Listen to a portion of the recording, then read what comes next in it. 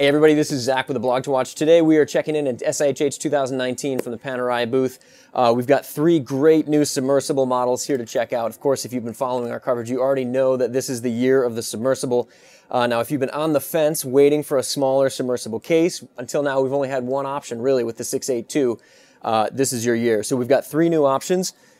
Starting with the 659, inspired by the Guillaume Neri with the shark skin dial, blue ceramic bezel, super cool, photographs really well, it wears even better. The 683, which longtime fans should recognize as a descendant of the 1389, black ceramic bezel, black dial, super cool piece. Again, this is going to be probably one of the brand's biggest hits this year. Last but not least, 42mm Carbotech case.